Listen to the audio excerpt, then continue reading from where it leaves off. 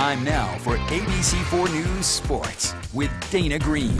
Okay, this is bad. Even without Donovan Mitchell, Rudy Gay, and Hassan Whiteside, you'd think the Jazz would still be able to beat the last-place team in the West at home, but not the way things are going for the Jazz right now. They lose to the Rockets, a low point of the season for sure.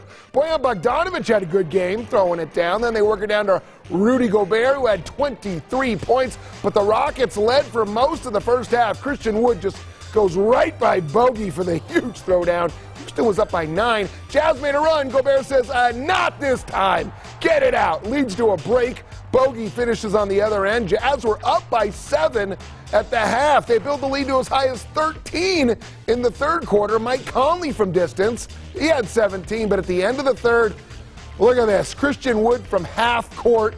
You got to be kidding me. He drains it. Rockets up 2 going to the fourth. Houston was 22 of 45 from 3, 49%. Somebody named Garrison Matthews had 23 points. Eric Gordon just killing the Jazz like he always does.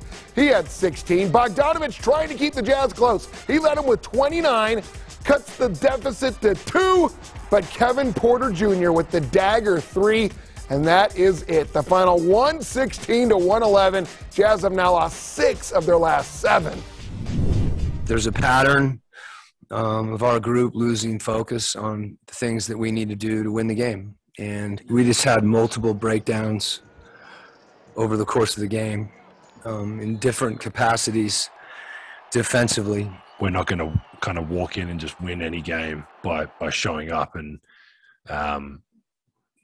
a couple games in this patch we haven't shot well, and obviously that's even more of a reason to lock in defensively and not getting down or frustrated.